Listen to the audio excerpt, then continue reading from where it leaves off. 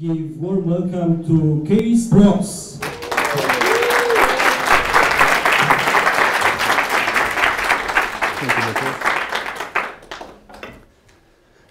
Good morning, everyone. Good morning. Are we all realizing that you will be bound to your chairs for 1.5 hours? Just in case. We will have a short break halfway through, so you can stretch your legs and so forth. I have to say that when Matthäus said that I would have a few words about contests, we have to change that terminology. It's going to be a Bible about contests. Who here in the room has been a judge in any contest? And for all the others, it's, hell no, not me. Why? You're not confident? You don't know what it's about?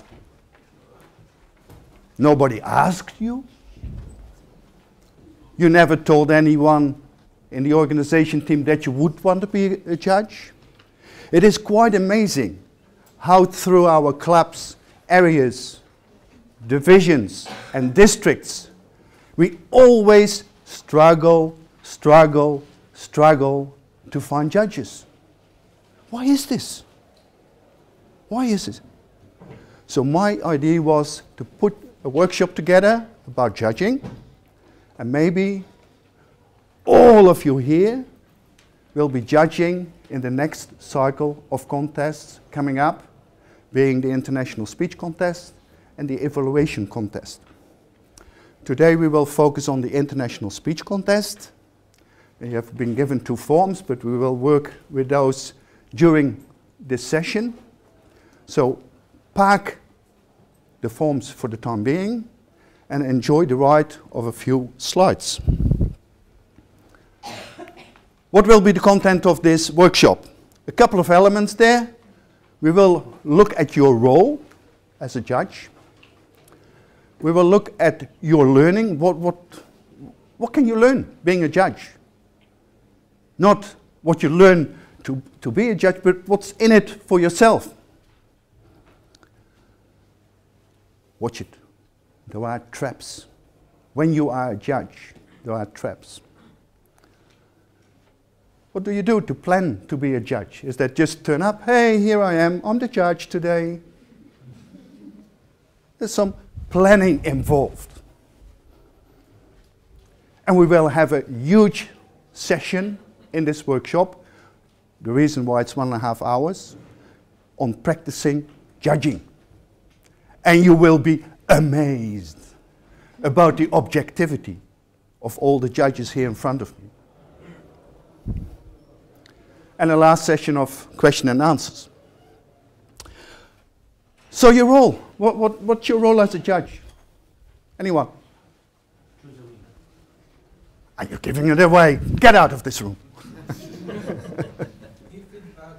connected to everyone participating in the contest. Give feedback. At first listen. Sorry? Listen. Listen. Timing? Timing. Interesting.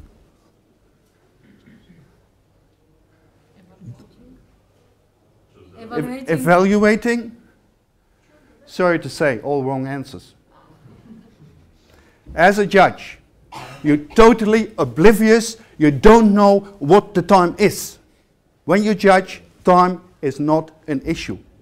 It's therefore that during a contest, the timing lights should not be seen by the audience.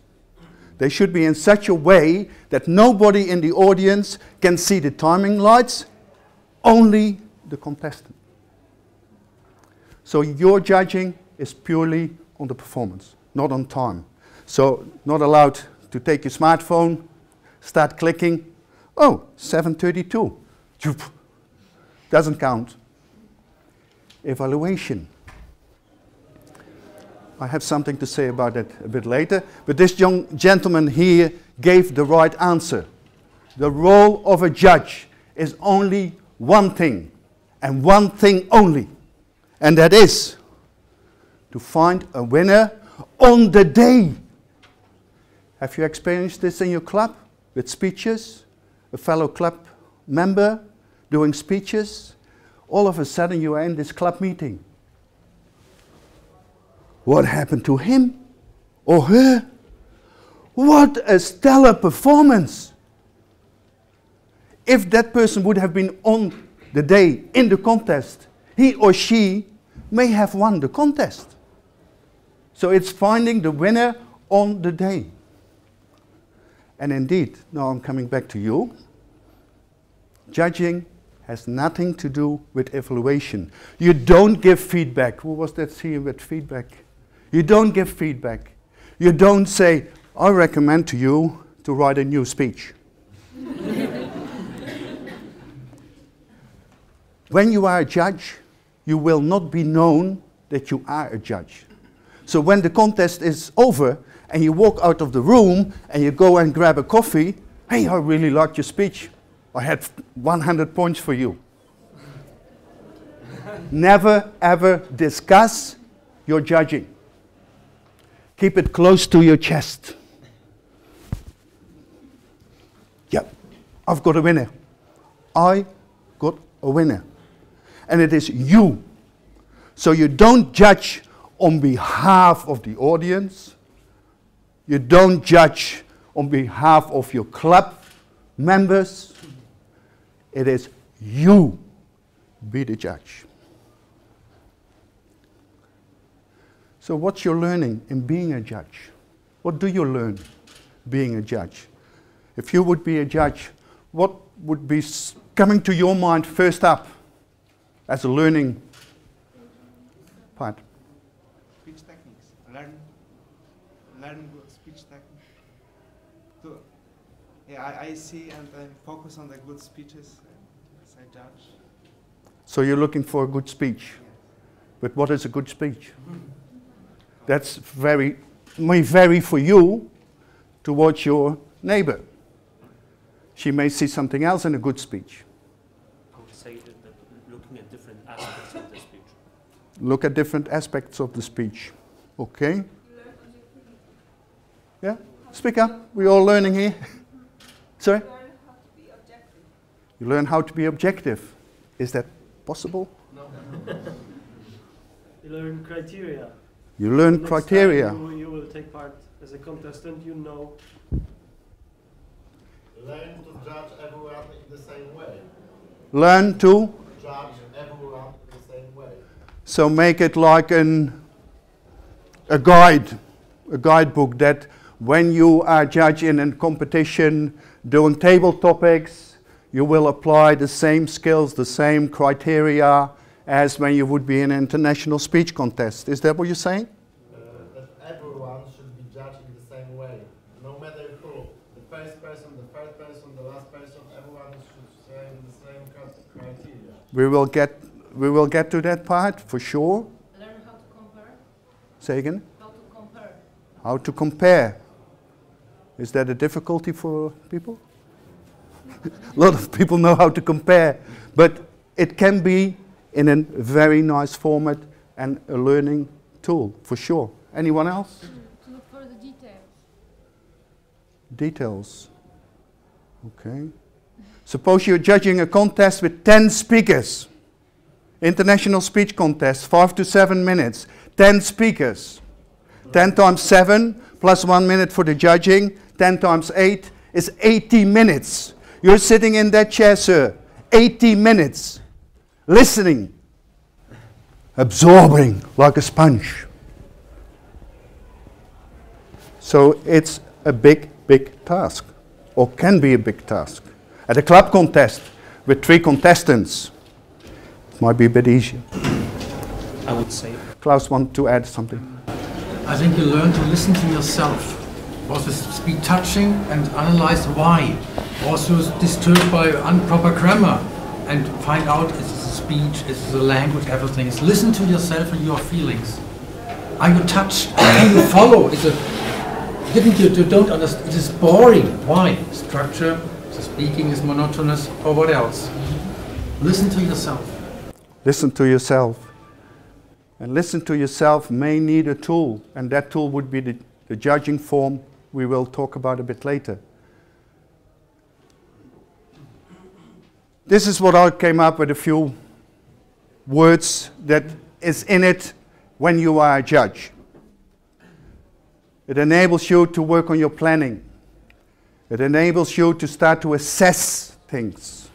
It enables you indeed to try to be objective.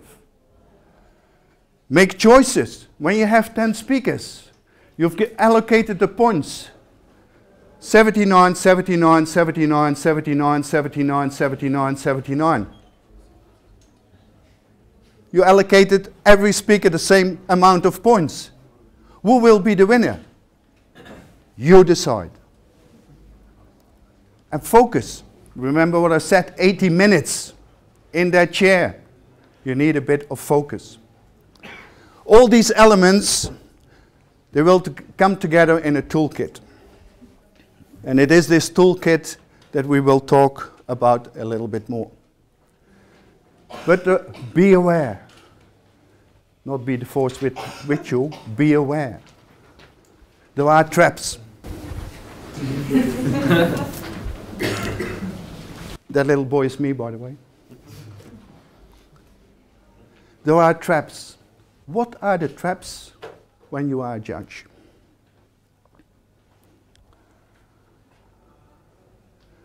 The first trap I can think of is what we call the first and last speaker syndrome. If you follow the World Championships of Toastmasters International, I wouldn't say always, but there are a minimum of 9 contestants. And how many times the winner has come out of that final bracket is quite amazing. First and last speaker. Because you hear the first speaker. It's a very good speaker. 10, 10, 10, 10, 10, 10. 100 points. Hey, I don't have to listen to the other 9. I found my winner. First trap. So be careful that you judge every single contestant on the same merits. Almost after you have done your judging sheet, after every speaker, refresh. Second trap I could think of is, I love the underdog. You know, when you're in a contest and there's 4 or 5 speakers and there is this one speaker struggling a bit, but oh so sweet. Yeah, I love that speaker. That should be the winner. Is that right or wrong? Wrong. Why is it wrong? Because you have to find the best speech. You judge the speech, not the person. But hey, I think it's the best speaker. The best speech of the day. I think it's the best speech of the day. Because this is the funny thing about judging. All the sheets you've got there, I throw them away. I'm going to sit and listen to the 10 speeches. 10 speeches are finished. Speaker number 4 is my winner. Speaker number 6 is my second. Speaker number 7 is my third. Sign the paper, give it to the chief judge. Done. Is that fair? Is that objective? No. But it is not forbidden. But I wouldn't recommend it. Because it doesn't give any satisfaction. The personally I like approach, which is a bit similar to the first one, but maybe in a different bracket. There's this spunky guy as a speaker on the front, and all the lady judges, whoa, that's my winner. Or this beautiful lady coming up on the stage, you know.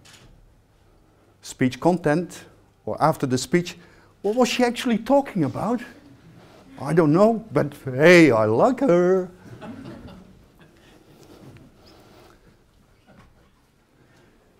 which again is a bit in the bracket of the dazzled hello. You all have had this experience where a speaker walks on the stage and you see this huge thing around his or her head shining. Hey, I'm it. I'm the winner.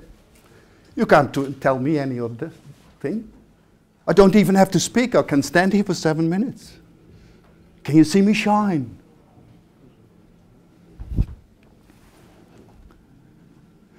Past performance nostalgia. And I think that's a very important element in district. Because what do you see quite often in our contest? The same person at the same contest, at the same final, the same winner. It comes a bit like that winner has a price tag. I'm the winner already on his or her jacket. But maybe on the day, that particular speaker has a breakdown.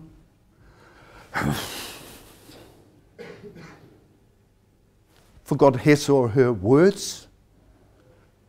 Falls flat on the stage, which was not part of the speech. That kind of things. Think about it. Time for a change approach. You've been judging a few contests. And you see the same person time after time after time. Well, I had enough of that particular speaker. I want to have somebody else going home with the first prize. A no-go. This is what I came up with, a few words that is in it when you are a judge. It enables you to work on your planning. It enables you to start to assess things. It enables you to try to be objective. Make choices. When you have 10 speakers, you've allocated the points. 79, 79, 79, 79, 79, 79, 79. You allocated every speaker the same amount of points. Who will be the winner? You decide. And focus. Remember what I said, 80 minutes in that chair. You need a bit of focus. All these elements, they will come together in a toolkit. And it is this toolkit that we will talk about a little bit more. But be aware. Not be forced with usual. Be aware. There are traps. That little boy is me, by the way. There are traps. What are the traps when you are a judge?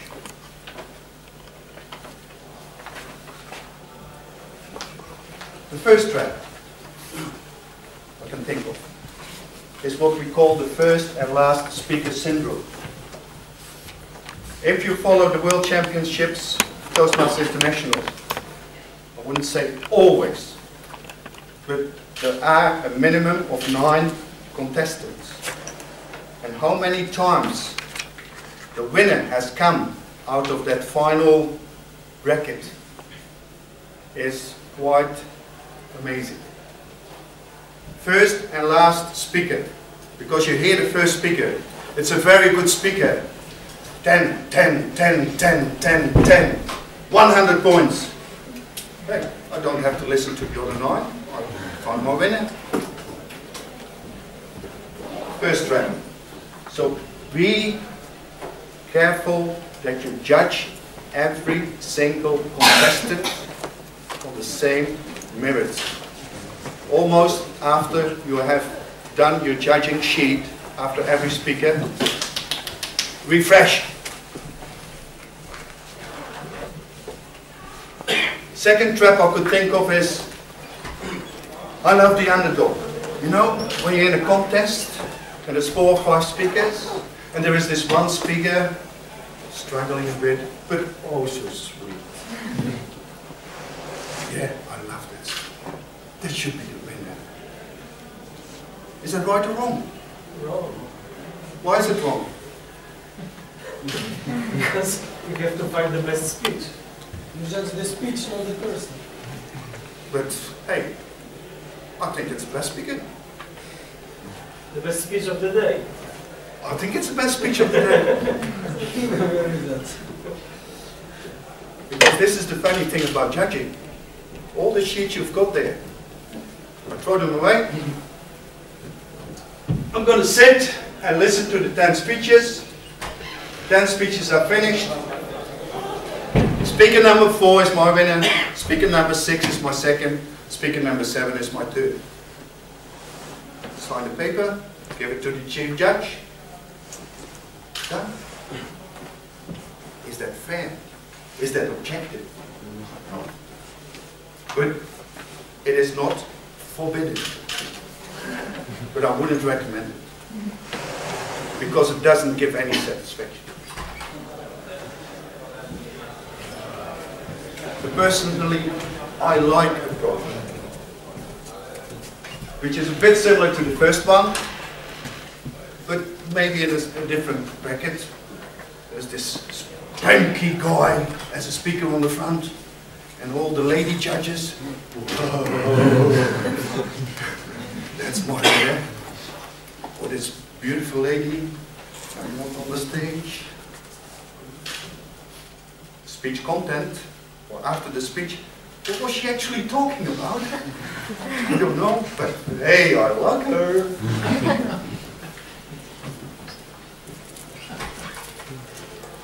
Which again is a bit in the bracket of the dazzle. Hello. You all have had this experience. A speaker walks on the stage and you see this huge thing around his or her head, shining. Hey, I'm the winner. You can't tell me any of that thing. I don't even have to speak. I can stand here for 7 minutes. Can you see me shine?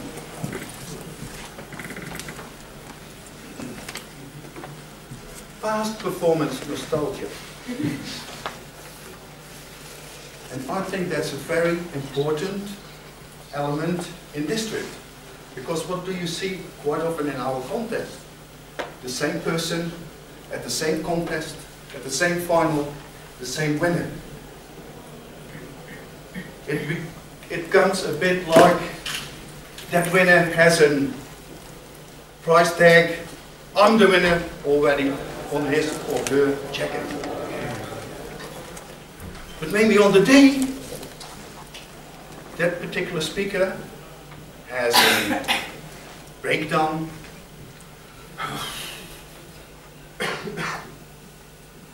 forgot his or her words, falls flat on the stage, which was not part of the speech. That kind of things, think about it. Time for a change of approach. You've been judging a few contests, and you see the same person time after time after time. Well, I had enough of that particular speaker. I want to have somebody else going home with the first prize. And I'll go. Then, finally, there is this thing where some judges do have the sheet.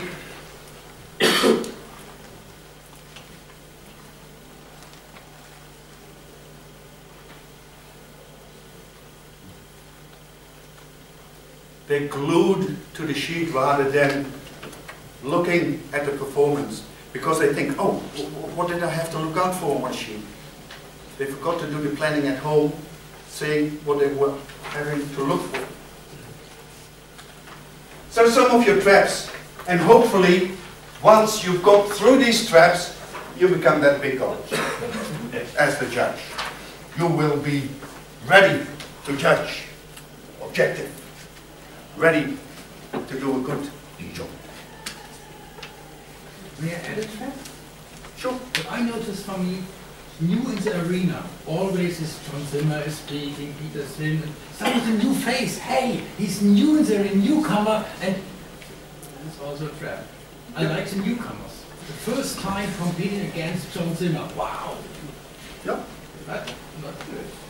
Thanks for that contribution, Klaus. So let's see what's in our toolkit. with regard of planning. There were a couple in the room who have been judging, so can I see those hands again? So for instance, that gentleman there, my fellow Toastmaster. In preparation to your judging, is there anything you do in particular? Put on red socks or a tie? Share. Yes. Okay, so what in particular is your preparation? Learning guidebook, guide of judge. That's enough. Can you repeat, because I did not quite get it. You should read white book.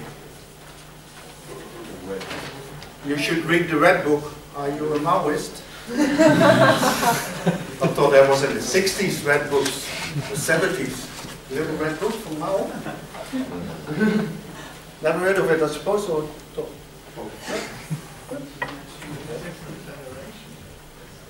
Guidebook for judges. guidebook for judges. Do you have a guidebook for judges? Now we're getting a bit closer. Now we're getting a bit closer. All about judging and planning is prepare, prepare, prepare. It's nothing different. If you do a speech, they say the same. Prepare, prepare, prepare. If you are a judge, it's the same kind of thing. And indeed, we do have a little Bible called the Speech Contest Rulebook. And you see XXX, that doesn't indicate the size of the rulebook. It is the year. Every year there is a new rulebook. Only this year changes have been made. We have been working with Speech Rulebook 2014. What year are we in now? 2015. So, do we use the Speech Rulebook 2014? Who says yes? Who says no? We use the latest revision. Hey folks, what speech rule book are we going to use? We need to know first if there is a book for 2015. Well, use the latest revision. That's Don't change so much, so... Oh, this is getting your tongues wagging, isn't it? We're already disagreeing on what we're going to use. Well, that's going to be a nice contest. The one that chief judge is telling us to use. Not a bad option. And what when the chief judge walks in and says, hey, here's my rule book for today. Fine with you, not fine with me though as district governor. Because all Toastmasters International contests, be it at club level, area level, division level, or district level, have to be judged in accordance with the speech contest rule book. I've seen rule books floating around which were translated. I haven't seen the Polish edition yet. Maybe there is one, I don't know. Good, so we stamped that one out. There was one in Germany. It was different from, I think it was a translation from the Speech Rule Book 2004. So slowly but securely we have tried to tell everyone in the district the English edition of the Speech Rule Book is the Bible for your judging, for the contest. 2014 is the only latest edition available. And I received an email of a division governor, and he said, Kees, what are we going to use for this cycle? Where's the 2015 rule? And quite frankly, I did not know the answer. And if you don't know the answer, you open your laptop and you write an email to headquarters. And indeed, headquarters came back and they said, no, there is no rule book for 2015 as yet. This spring cycle, we will use the speech contest rulebook 2014. What they have changed now is that the rulebook will follow the Toastmaster year. So as from the 1st of July, we will have a speech contest rulebook 2015, which will apply to the fall cycle and spring next year. The speech contest rulebook can be downloaded from Toastmasters International website as a PDF file, so you don't have to buy it or anything. It's readily available. And this is what it looks like. Anyone familiar with that picture?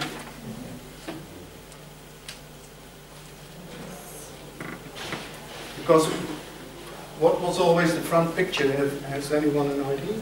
The winner of previous speech contest. Exactly. This picture would always show the winner of the international speech contest, the world champion. Yet, I'm pretty sure, because I was at that contest, that was not the winner. Unless there was a sex change, but that was not the winner. And I don't know what happened, if the winner did not want to have his picture on the front. Something may have happened. This is roughly an overview of what you can see in that speech rulebook. And one of the things that might be of interest is, how many different speech contests do we have? Anyone? 4 or 5. Any higher bidders? 4. I've got 5. Do I hear a 6? 3. I hear a 6 here. Do I hear a 7? 42. 42. 42 contests is not bad. How many different contests do we have? 5. 5. Let's see here. It may be difficult readable, so I get a bit closer. International speech contest, evaluation contest, humorous, table topics, told tales, and taped speeches. Familiar with that?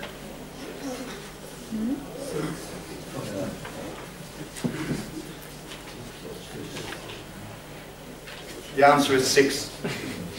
There are 6 officially recognized speeches. How many of these speeches do we have to conduct in our district? 4. 1.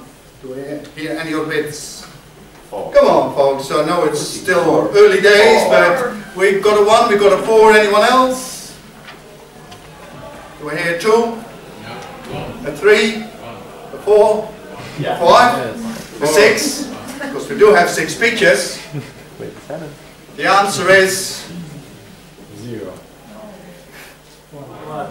1. And 1 only we do have to conduct.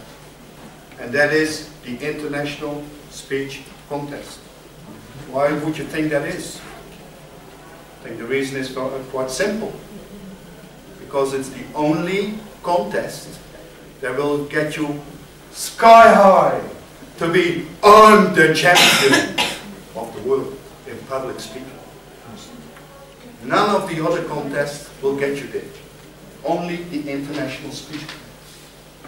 So if we do a humorous speech contest at our district, it is just up to the district to do that.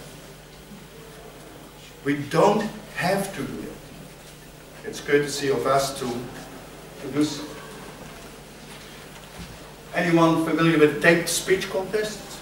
It might be a bit of an unfamiliar term for all of us. Jerzy? Well, we even had it when we did not belong to the district. Exactly. It is a contest for clubs that not belong to a district. They are so-called undistricted clubs. And there are clubs all over the world, and they be given a chance for a contest as well. They can send in a tape, and I think there was even a winner from Romania maybe last year. It was second place. Told tales. Anyone familiar with told tales? As well? Jerzy?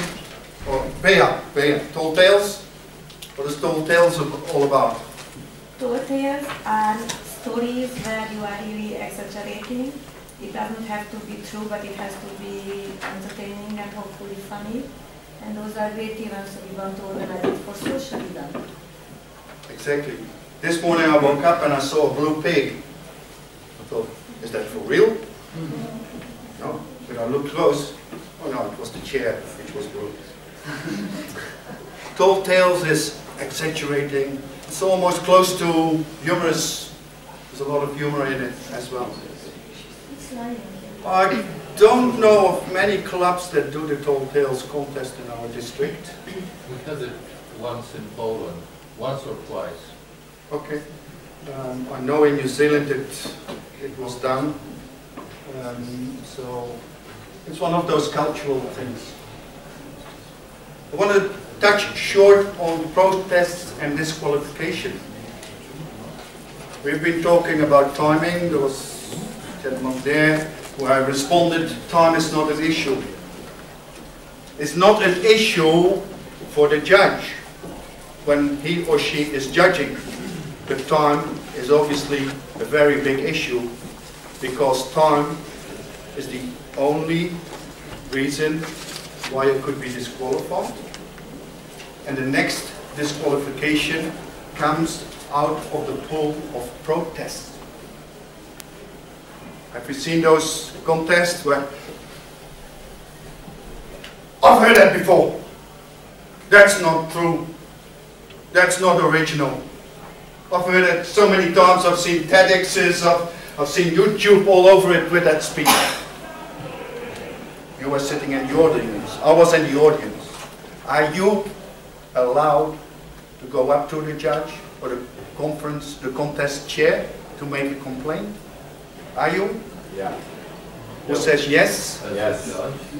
No. Just a normal participant in the audience. Yes. Are you, as a normal participant, allowed to protest about something? We cannot. No. Who says yes? Yeah, don't be shy. We're learning here. Okay? It's not an exam. You think you're allowed to protest? You're allowed to protest. You're allowed to protest. No. No. No. No. Look at this here. There's only two things you can be protesting on. Legibility and originality. That are the two elements. So if you hear a speech and the speech is full of boo, what the, all these types of terminology, that's not a reason to disqualify. If it is original, fine. If it's not original because you saw it in a stand-up comedy thing or something like that, then you can protest. And these are the only people that can lodge this protest. It's the judge or the contestant.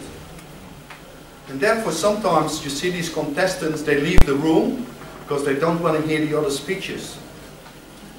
Could sometimes be a trap because in the speech before there might be a speaker who does a speech. They say, my God, that was a copycat of what I watched yesterday on YouTube. What are we talking about here? So these are the only two groups.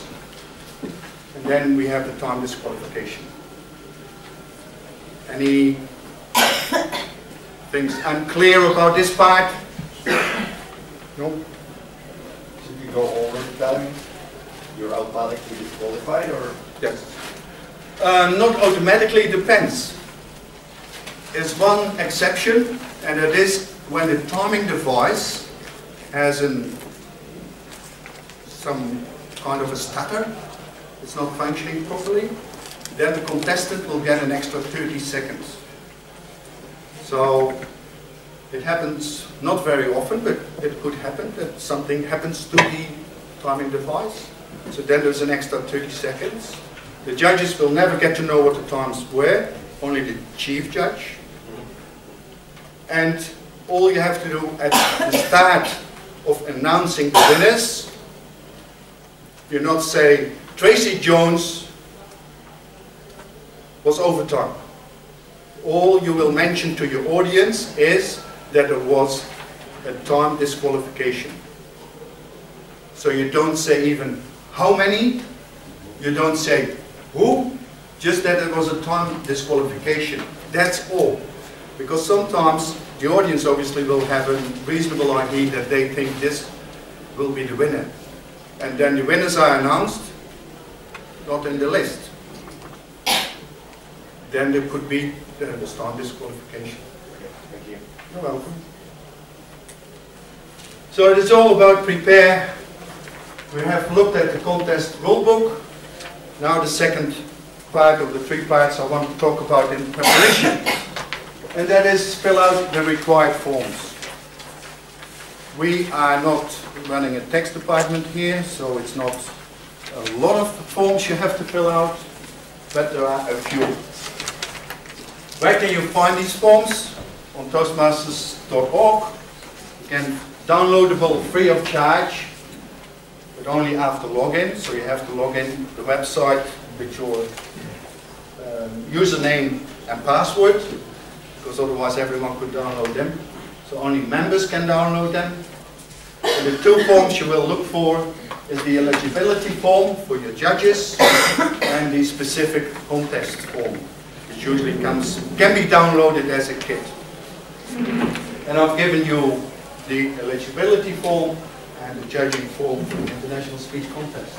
Let's have a look at the eligibility form.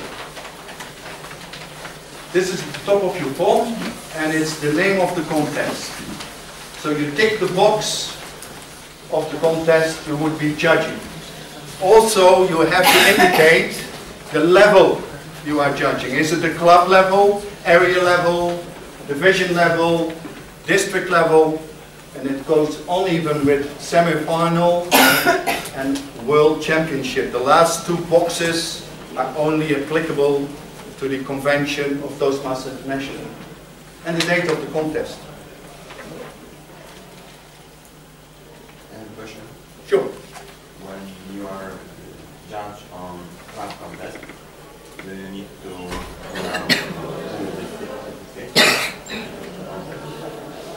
has to be filled out for every single contest, be it at club level, area level, any level. Who is eligible to be a judge? Someone who has 6 projects completed. 6 projects completed. I have an easier answer. All of you are eligible. It only depends what level. And the thing you're talking about, you will see it on your form there, is only applicable when you judge on area, division, or district level. But at club level, all of you can judge. But there is a but. There's always a but. You have to be a member in good standing. What does that mean? Do I have to stand up straight? Nobody knows. Really? Are you kidding me, or? I have to look you straight in the eyes, see if you're kidding me or not. What is a member in good standing? Current membership. Current membership. What is current membership? Now we're getting close. Good standing means that you are an active member and your dues are paid not only with the club, with Toastmasters International. So you may say, yeah, but I paid my club 2 months ago. Where's the treasurer of us? Mallorca? Having a holiday? So when you pay your dues, it is always clever to go in Toastmasters International site and see if the dues have been transferred. Give it a bit of time. But the good standing applies to the dues being paid with Toastmasters International, not with the club. Talking about the area, is again the same, the good standing, but it has to be for a minimum of 6 months. And you have to be done 6 speeches in the communicator. How do we check this? You say, oh, I'm going to be a judge at the area contest. I'm fine. How can I check that you have done 6 speeches? There is no, in my book, there's no record of 6 speeches. So I only can check when you have done 10 speeches and you have been awarded the competent communicator, because that will show up in the system. So how do I check if someone has done 6 speeches? Did you do 6 speeches, sir? No. Oh my God, you can't do a judging on area then. Did you do 6 speeches? Oh, do I trust you? I can show my book and you can talk with my I don't look in your book and I don't talk with your CP education. And the reason why is that if we go a bit further, down to at the bottom of the sheet, by signing this sheet, you tell me that you have done so. And with that reason, you put the trust in me that it's been done. So you don't have to walk through the contest with your manual under your arms. 6 speeches, I can be the judge. Okay? There's another one. You can ask people to deliver their 6 projects. See if they do it well. But then we have a contest within a contest. This little bit here, Judges Code of Ethics, is more or less referring back to what we've been talking about before. I can give you, say, 3 minutes. You have been listening to me so much. Have a bit of a look through this particular sheet we've been talking about. Don't have to memorize anything, but we will use this sheet a bit later on in the session. So I'll give you 2 minutes for that.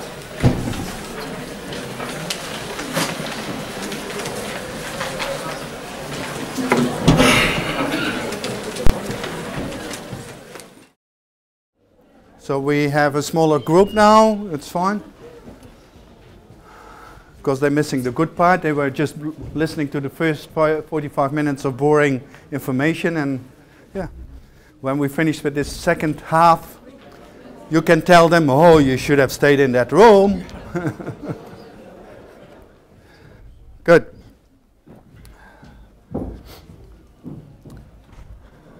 Quickly, I would like to walk through the judging form. Don't make too much of an issue out of this, but that are basically the 3 prongs of preparation. Read up on the speech contest rule book, fill out the forms, and walk through the judging form, because it changes from contest to contest. But the international speech contest form is the most wide one. There you will write the names of the contestants, and at the bottom you will find the winners.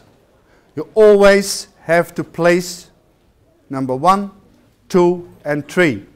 So always, again, if there is a contest with only 2 speakers, you can't put 3 names in. You know, you don't put in number 3 Donald Duck or something like that. You will place only the 2 speakers then. But if there is a contest of, say, 4, you have to give 1, 2, 3. If you only have filled in number 1 and 2, you give it to the chief judge will look at it, throw it away, will not be considered. Another very important element is that you will sign your form. You have to sign it. Again, when you give it to your chief judge, winner 1, Mickey Mouse, 2, Donald Duck, 3, Dagobert Duck. No signature. Will be thrown away. So 2 important elements. What is it that we're going to judge on? What is the most important element of judging? If you look at your sheet, it will be the part of content. I've heard so many times, especially in our district where we have 10 countries, 8 languages. People saying, oh, I can't participate in that contest because my English is iffy. You will be surprised, because that iffy is only worth 20%. So if you are a judge and you can't understand the speaker because the speech is done in Romanian and it's supposed to be an English international speech contest, is that a 0 for that speaker? It's 0. Yes. Why? Because you're not able to judge the other two persons. You probably won't be able to allocate 20 points for the language because you can't understand it. But maybe you can visualize the content. It's a PowerPoint presentation. The delivery. Yeah? So what I want to say is that language is often made an issue, but in judging, it's not such a big issue. Content, 50%. So half your marks go to content. Is there a message in the speech? How effective is the speech? Is there laughter? Are people focused, listening? All these elements. Speech value. What does the speech do to me? On the back of that judging sheet, you will find again in print what the elements are about. I'm not going to talk about that a bit more. I really want to go to the practical part. Second big block, delivery. Matthäus? Do you think it's okay to translate this? Yes. In Polish, you mean? Club contest or area contest. Yeah, I cannot see a problem with that at all. Delivery, 30%. Is the speaker, I'm Kees Broos. I'd like to do a speech for you today. But I'm a bit nervous. So delivery, 30%. And then language, 20. So we've got 3 blocks of objectivity. Content, 50 points maximum. Delivery, 30 points maximum. Language, 20 points maximum. So we've got language there about 20%, 30% delivery, 50% content. So it's the content that really hits it home for finding a winner, not the language. There again on the back you find the more elaborate the explanation of what it's about, and as Matthäus is saying, might be a good idea maybe to translate that whole form so that people do understand what it's all about. So let the contest begin. You are all judges. Welcome to the International Speech Contest in Division B, where today we welcome the world champion of public speaking. But wait, what's the first thing we have to do before we even start judging? Sign the paper. Even before that. To read the criteria. Even before that. Decide to be judge. Say? Decide to be judge. Decide to be a judge. Yeah. Getting close. Getting close. We need to say what our rules. To have a right to judge, to be a judge. You're on the button. The very first thing you have to do is fill out your eligibility form. So go ahead. This is an, let's say, this is an division contest. We're doing a division contest. So tick the right boxes. You need a pen? No, she needs some forms. Oh, plenty of those.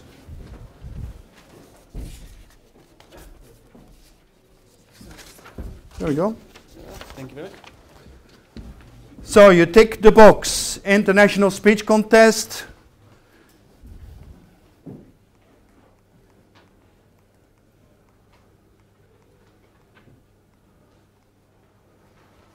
So we tick the box, international, and I set the vision, date of contest, today, because the contest is today.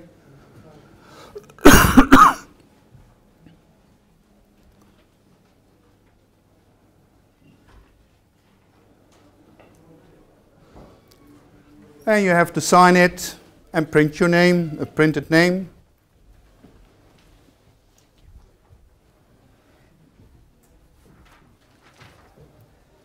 For the ladies, we are filling out the eligibility form. You're going to be a judge. And you're not disqualified for time. And what is the name of contest? What did we say? What did we say? What did we say? International district, right? International. All done? So, are we all eligible? Who's not? Who's not? I'm not. You're not. Why are you not eligible? I'm not past my 6. You haven't done 6 projects. Who else is in that bracket? So who is allowed to judge here then this contest? Okay, I'll be very, very kind with you. We're going to make it a clap contest. Woohoo! Clap contest. So we all can judge.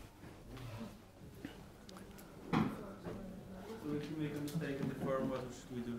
No, new forms for everybody. In that form, Oh, yeah. you can ask for another form, or you can just scribble your initials next to the mistake, or scratch it out, or do a doodle. The creativity is endless.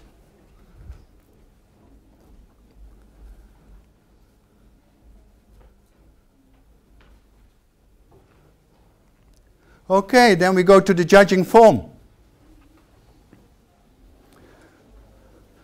So just keep that, the form you've just filled out, just for reference for yourself. I'm not going to collect them.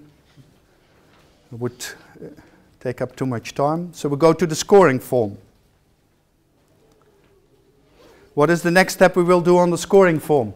Write down the names of the contestants. Write down the names of the contestants for one, yeah. But we don't know the names yet, because the contest chair is still to appear on stage and get the flip chart open with the contestants' names. But you already have this form, so what would be the first thing you could do on this form? Sign it. We can sign it. Sign it. Sign it. Sign it and put your name in the left bottom corner. I don't want to sign it. Somebody takes my judge. Just sign with Donald Duck. No. Sign with Donald Duck. But you're going to take it home yourself, so if you don't trust yourself, then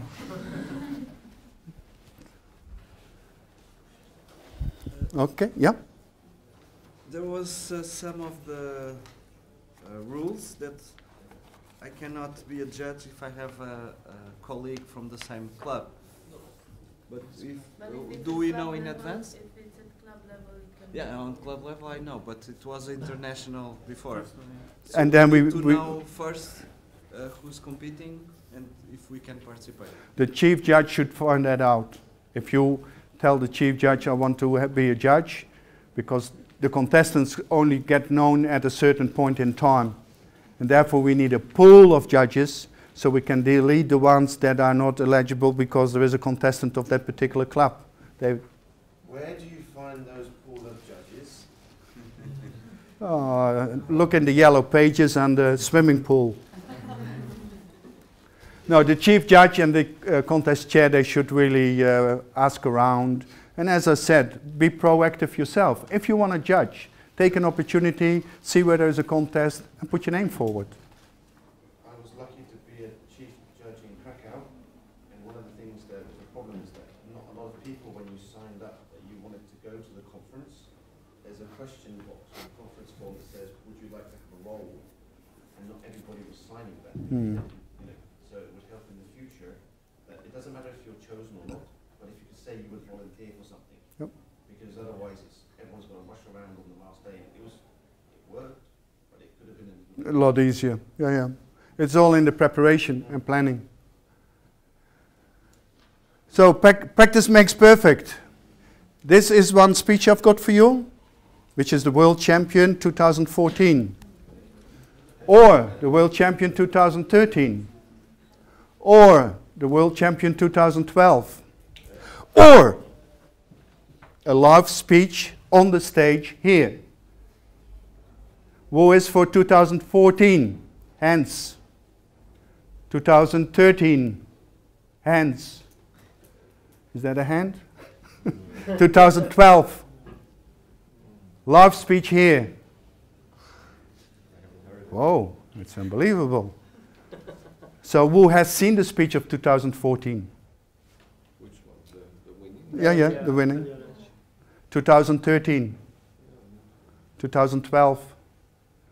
Maybe you may remember the title 2012, Trust is a Must, Ryan Avery. Yeah. 2013, Changed by a Tire. The Bulgarian guy? Yeah, yeah. I want Bulgarian guy. Yeah, but you're a lonely voice in the desert, my dear. So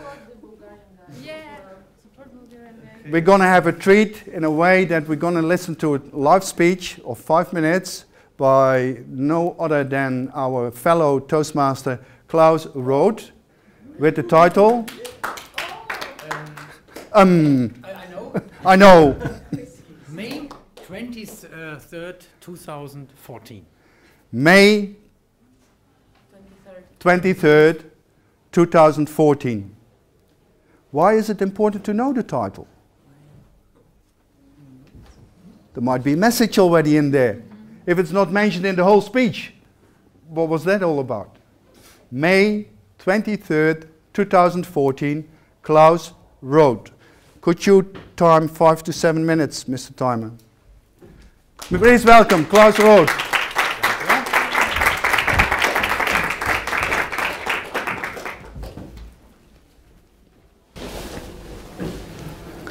We all have goals in our life. We were thinking about this 2015, where we want to stand in 2020, in 5 years. What are our goals?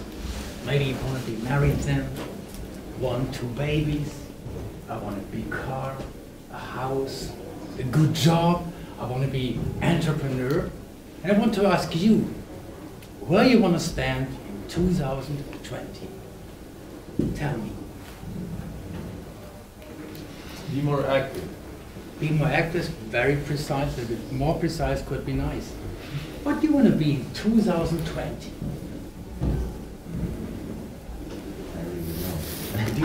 Ivona, in 2020, where you want to stand? New Zealand. New Zealand. Piotr, 2020, where you want to be? What you want? The father of 5 children. 5 children, okay. You have to start very early now. Or he can convince 5 different women. That's right. For the Toastmaster, we have goals. Some goals we achieve, others we don't achieve. And sometimes it takes place that the goals for us it had been very important, and suddenly they lose any importance. And they sound for us childish. May 2014, the 23rd. After meeting at the Austin Toastmasters. Like today, it was in the morning, coffee drinking. I has been exhausted, but was full empowered by Toastmasters. A sunny day, I was sitting in the car, heading for the airport in Warsztat. It was a wonderful day. I was driving, wonderful. Suddenly, everything was light blue. And the outside mirror has been torn away by a truck. I was sitting in the car, not panicking, driving 200 meters, drove left, switched off the engine, and was back. I saw me sitting in a crumbled car. My body's crumbled. I smelled my blood running out. I saw myself dead. I saw myself maybe paralyzed. I was just sitting and judging the steering. And one thing comes to my thoughts. This could be the day I have to leave the life I'm living up to. All my goals are not of any importance. I said to myself,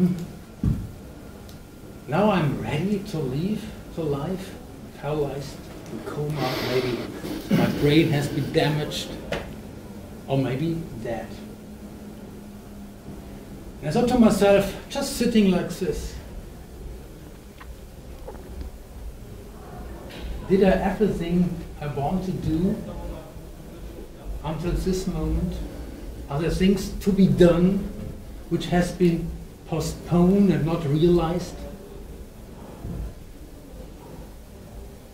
And this day was a change in my life. From this day I thought to myself, now I do it. Because a lot of things we don't do because we are fear of it. And I want to ask you one thing, and please hammer it in your head.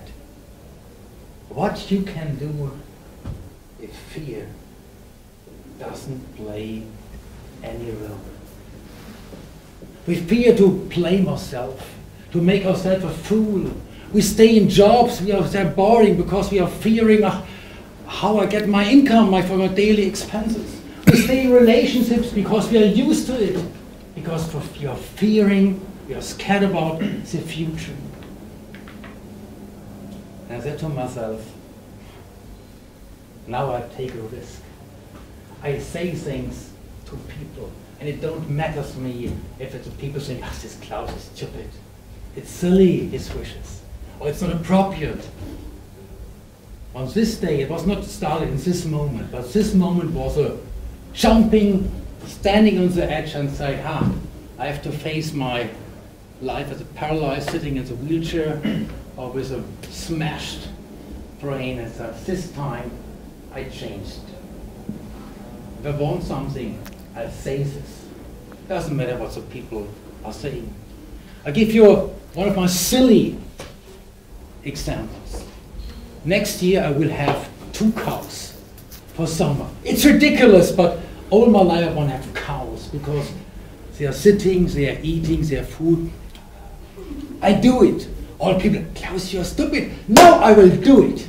And other things, they're very private. I don't tell you what I'm really inside. Outside I'm the nice Klaus, but inside I have wishes. Wishes for closeness, wishes for adventures, wishes for things I only want to do, but I didn't do it because I don't make myself a fool. But what could be your plans? And again I hammer into your head this word. What would you do if fear doesn't play any role? What would you do if fear doesn't play any role? What would you do if fear doesn't play any role? What would you do?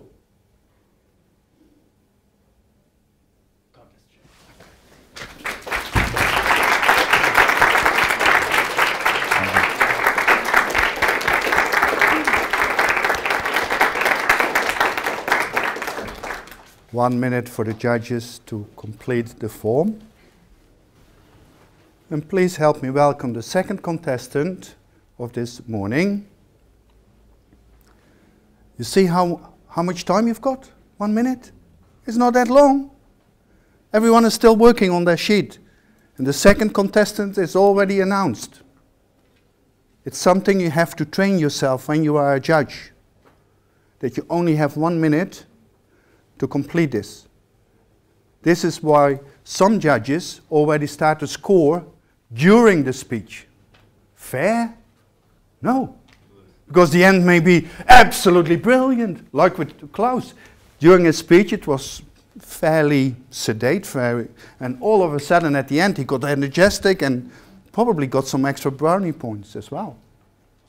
So 1 minute is not very long. Mind you, don't worry about adding up as yet, because at the end of the contest there will be 2 minutes, which is 100% more than 1 minute. So the adding up, leave that till your final minute at the end of the contest. Some people may need a calculator, I don't know, it doesn't matter. But at the end, you've got 2 minutes to determine your winner.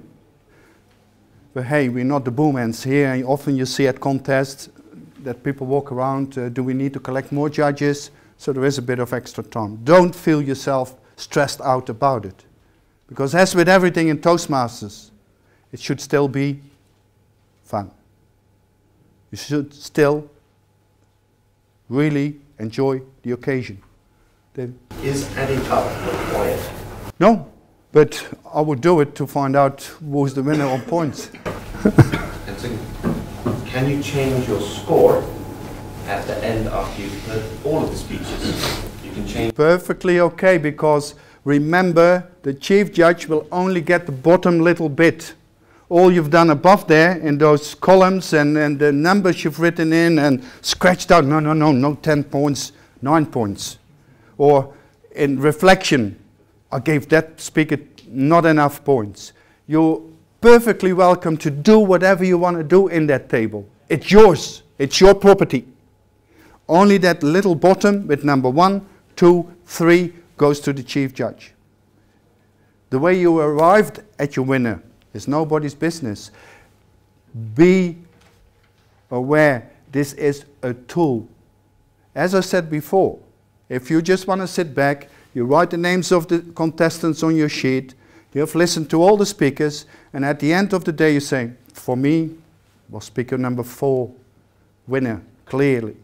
Without even putting a single number in that table, nobody can pull you up and say, hey, no numbers there, what happened there? Because they won't even know, but there might be sitting somebody next to you. Okay. No? So be aware of your environment as well as you judge. People will look over your shoulder on your sheet, or, you know. So have an awareness of that. So who has 100 points for Klaus? Or do we need still say 10 seconds to add it up? We need to add it up. But to find a winner, where are we with time, Matthias? Half hour. Oh, no, sorry. 15 minutes left, eh? Yeah. To find a winner, we need to add up the numbers. So what I want to do is not add up the total. I want to look at it block by block. So we'll look at the first block, content, which was a maximum of 50 points. Who wants to start the bidding for Klaus? He's okay with the numbers because he's a true trooper.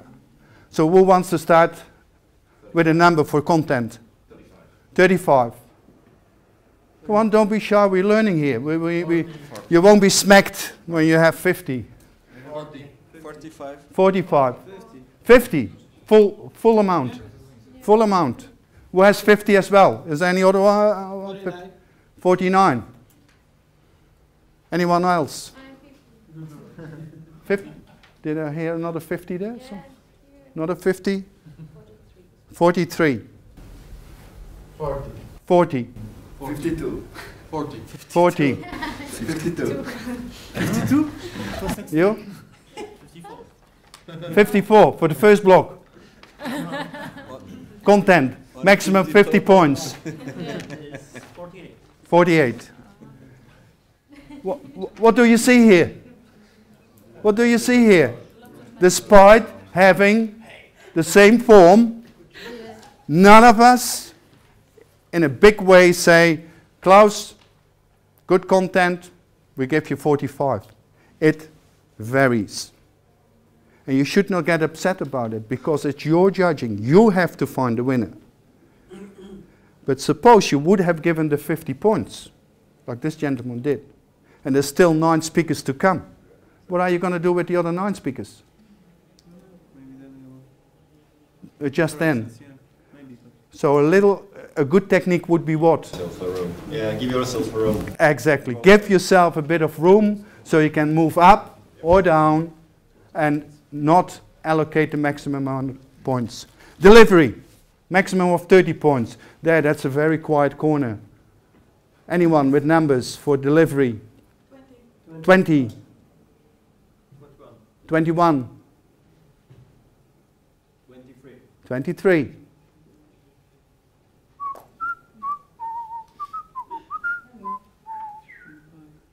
How many points? 26 here. No points? No points. No points? I was a full stop, so I have that. No points. 25, 24, 22. So all above the 20. Finally, we have the language block here.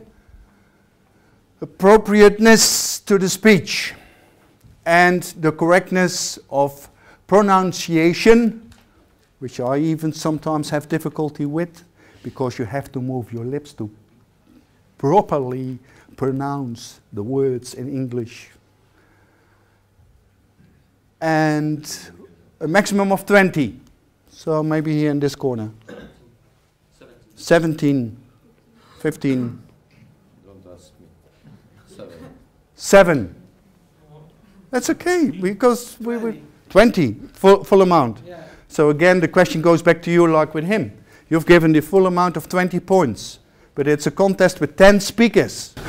But I have a space later, I can change my mind. Depends on the speakers after what they will be there. So I have my logic. Are you in IT? Yeah. He's an international Toastmaster. IT. International Toastmaster. Not talking about computers. But I'm IT in my work, IT. Or ET.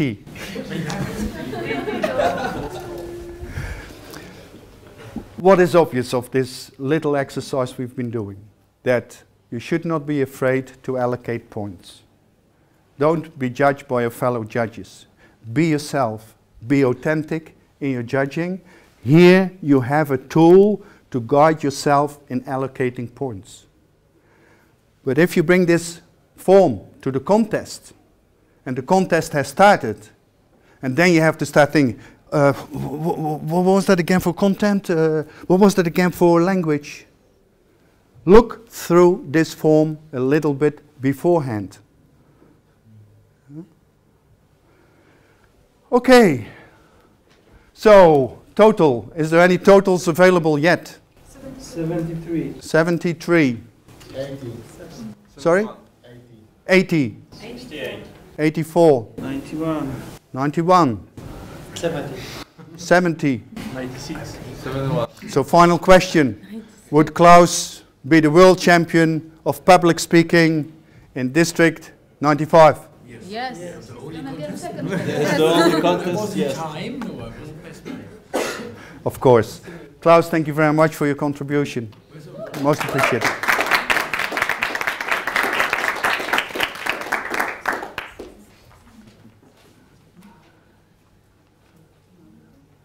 These videos are freely available on the YouTube.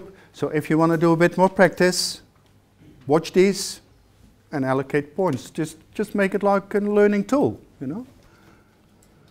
So that leaves us with the last slide. Questions I possibly could answer. When I cannot answer them, I'll write to Toastmasters International on your behalf and get to the answer. Or is everything crystal clear? Or everything a blank? I know it was a lot of information, and but I think it was important information, and hopefully will give you a bit of confidence to do judging in the future. Do we come back to the answers that you made before? For example, after 10 speakers, you think about the first speaker, or it's just too much and don't remember anything about the first? Everyone can only be a judge on that for his or herself, because everyone thinks differently. Some people have the capacity to take in 10 speeches. Others by the time we get to speaker 10, they don't even know what was said in speech 1. So that would be a different thing for everyone involved, I would say. I don't think we can give a general answer to that. It's up to your own capability. But having said that, really, a contest of 10 speakers is not on a regular basis. It might be at a table topics contest at a club where everyone is involved. I've been in the table topics at my club, where we ended up within the room for the first speaker, only the judges. So by the time the 10 speakers had gone through the contest, the room was filled up again. But other than that, in club area, you're probably looking at a maximum of 4 or 5 speakers. So that should make the role a bit lighter. David? Are there any special seating arrangements for the judges? Well, I hope that the chairs are comfortable. And it is often said as a judge to sit in the front, because there might be some form of failure in the sound. I personally don't like to sit up front, and my main reason for that is that I would like to watch the audience reaction. Whereas when you sit up front as a judge and you do your judging, you know, it's too obvious. So I would mix and mingle in the audience in the first 10 rows or whatever it is. If it's a smaller room, I would even sit at the back probably. It all depends on the setup of the room. There was another question here somewhere. I wanted to ask if it's possible to set more time for judges in the contest room. Set more time for the judges. So instead of the 1 minute. Yeah. Or at the end.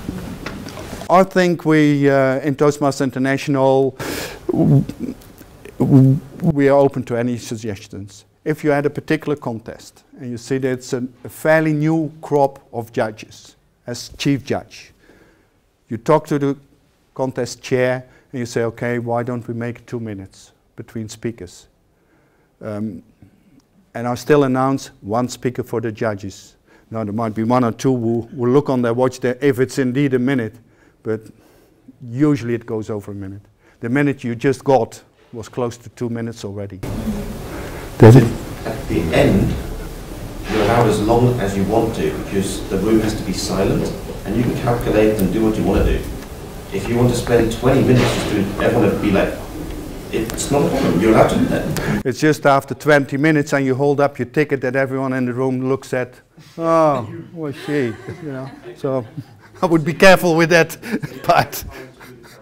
But indeed, there is no written rule in stone that 2 minutes, okay, give me your form, you know, you're in charge. I would like to ask about the audience.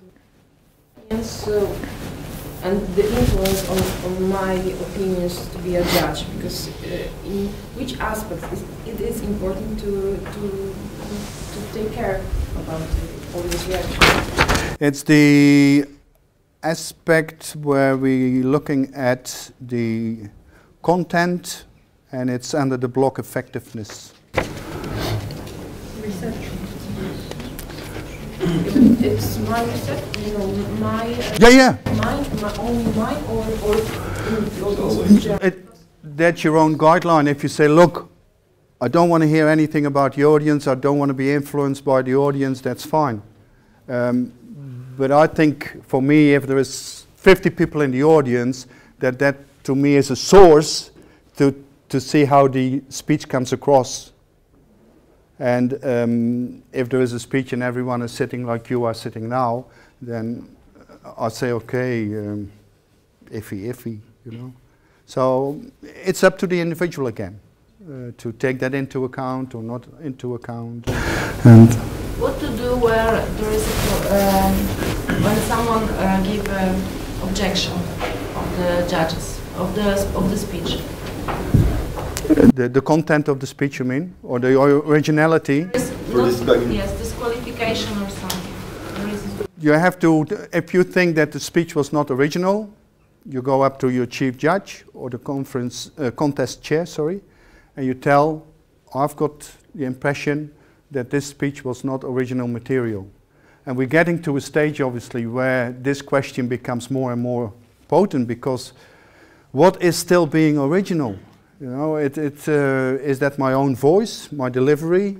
No, it's about content, but how can you be original?